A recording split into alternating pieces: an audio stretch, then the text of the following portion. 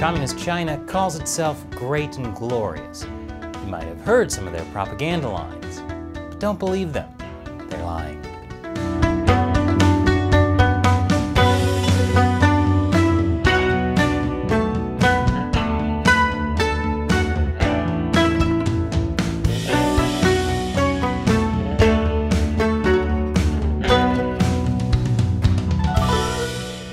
Welcome to China Uncensored, I'm Chris Chappell. What do you really know about China? It's the most populous country in the world, and the second biggest economy. It's home to the Great Wall and pandas. But it's also home to the most brutal communist regime in the world today, and it spends billions of dollars on propaganda. Propaganda targeted at you. Many of the things people think they know about China aren't actually true. Here are 5 lies China told the world. Lie number 5. The Communist Party lifted millions out of poverty. This is a big one. The Communist Party likes to claim it lifted 800 million people out of poverty. And once they get groups like the World Bank to repeat their lie, it's easy. Now, Chinese state-run media can cite the World Bank to perpetuate the lie. And if you visit the places the Chinese regime wants tourists to see, you might think China really is a rich, prosperous country. But it's mostly propaganda. They're hoping you don't read the fine print. Like, sure, the World Bank says China lifted people out of poverty, but they define poverty as the international poverty line of $1.90 per person per day. So if you make $1.91, congratulations, you've been lifted out of poverty. You're now only considered low income. And according to the Pew Research Center, China still has about 900 million people who are low income. People who make more than $1.90, but less than $10 a day. That's a day, not an hour. A day. But things are still better in China than they were in the past, right? Well, maybe. It depends on how far back you go.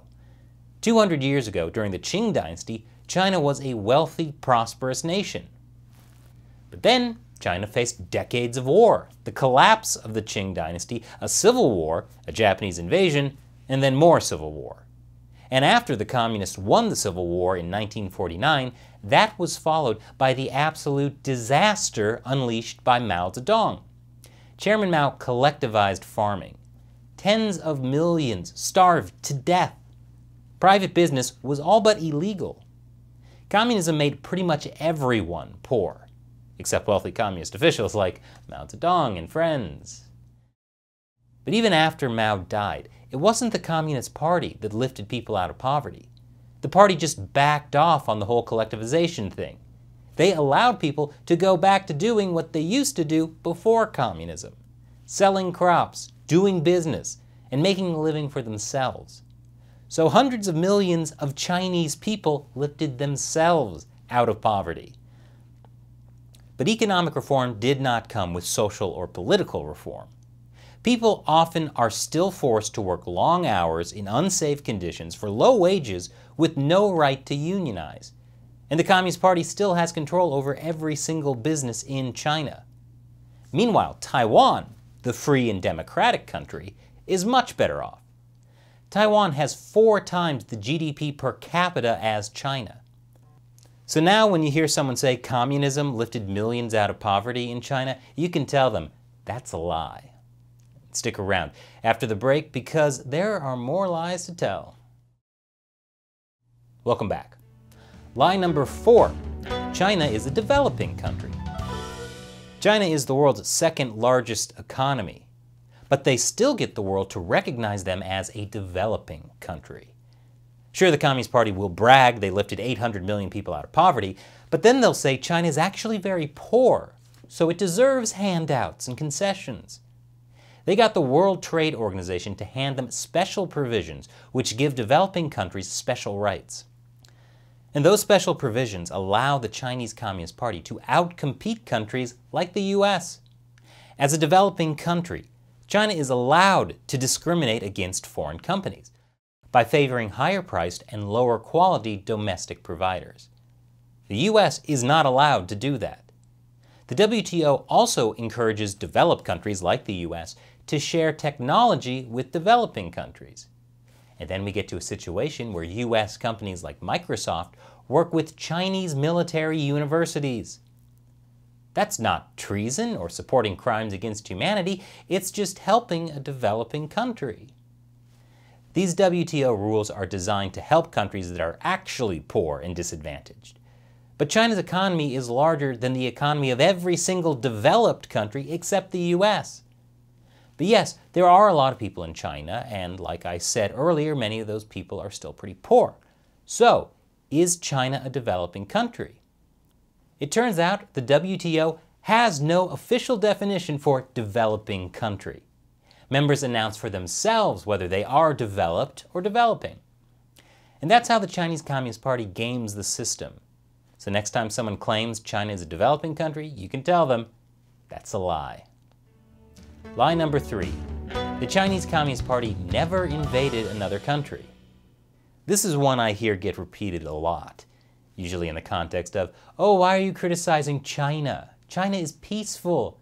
China never invaded another country like the evil US imperialists. Which is a silly argument because it assumes you can't criticize more than one country. And believe me, I can. But it also simply isn't true. One of the first things the Communist Party did after seizing control of China was to launch an invasion of Tibet in 1950. Tibet at the time was internationally recognized as an independent country. Then, in 1954 and again in 1958, China tried to invade Taiwan. That was the first and second cross-strait crisis. The US got involved, and even briefly considered using nuclear weapons against China. In 1962, China invaded this part of India, called the Arunachal Pradesh, claiming it was actually Chinese territory. That was the beginning of the Sino-Indian War. In 1979, China invaded Vietnam, and that went about as well for China as it did for the US. The Chinese Communist Party also threatened the UK to force them to hand over all of Hong Kong in 1997, even though the main island of Hong Kong fully belonged to the UK. In more recent times, the Chinese Communist Party has built artificial islands in disputed waters of the South China Sea, and began putting missile launchers on them. Because even though several countries border the South China Sea, China claims all of it. It also continues to slowly take over territory on its land borders, like by building villages in territory that actually belongs to Bhutan, and putting more troops on the border with India.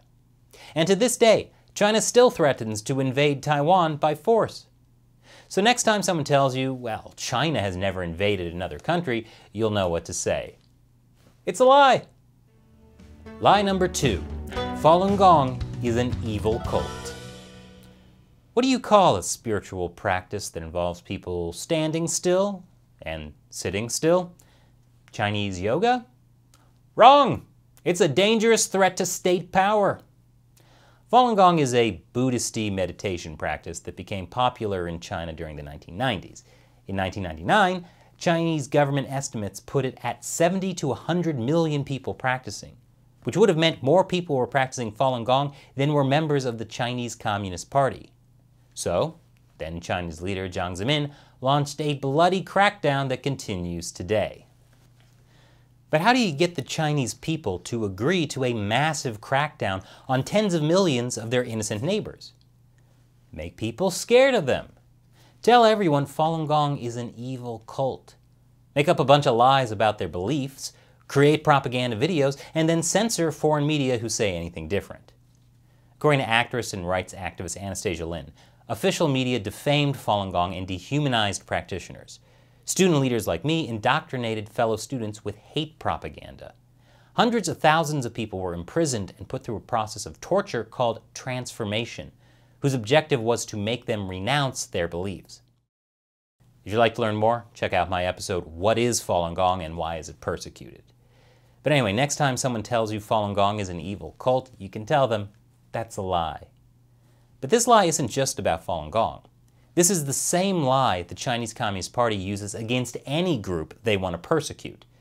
That's why the Chinese Communist Party calls Uyghurs terrorists.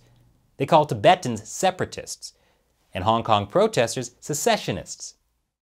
It's all to make people scared of these groups, and to make it seem like the party is justified when it imprisons, tortures, and kills them.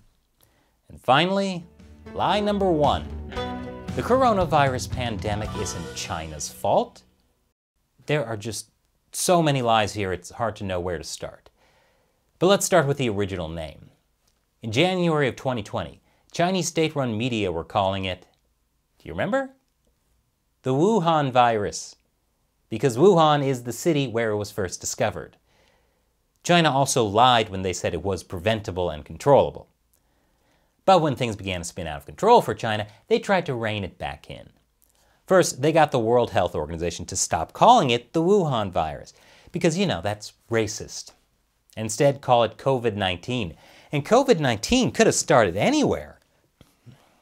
And then they doubled down by spinning a tale that COVID-19 actually was started by the US Army.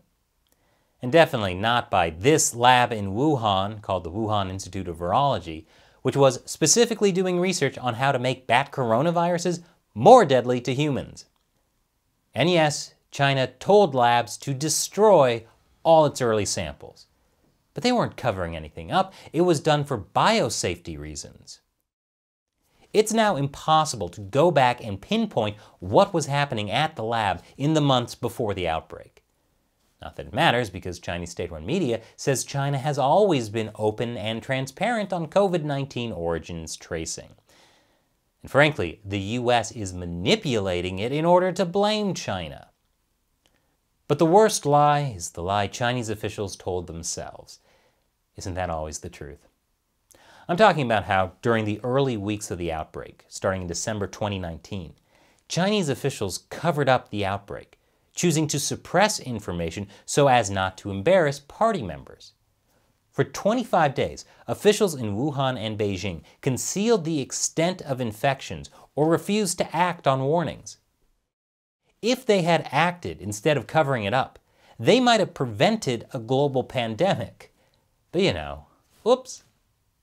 And then after that happened, well, what choice did they have but to spin a bunch of lies? So those are 5 lies China told the world. How many have you heard before? And have you ever gotten into an argument with someone over any of them? Let me know in the comments below. And before you go, it's time for me to answer a question from a fan who supports the show on the crowdfunding website Patreon or Locals. YouTube demonetizes pretty much all of our episodes, so they would have run us out of business years ago if it weren't for support from viewers like you. Let me grab one from the bottom here. Wow, this one is from November 2019. Don't know how this got in the hat, but okay. Logan asks, what is Article 9 and how is it the anti-Bill of Rights? Now, Logan is referring to something retired General Robert Spalding mentioned in an interview I did with him. It's actually usually referred to as Document Number 9. It's a leaked internal document circulated within the Chinese Communist Party in 2013. And it really is the anti-Bill of Rights. While the Bill of Rights guarantees freedoms we often take for granted, Document 9 calls things like media freedom and judicial independence dangerous Western values that the party has to fight against. It calls things like democracy and universal values extremely malicious. In other words, it's like the Chinese Communist Party's Declaration of Unindependence, clearly stating the Chinese regime is the enemy of freedom and liberty. Something fun to remember. Thanks for your question, Logan. And thank you for watching. Once again, I'm Chris Chappell. See you next time.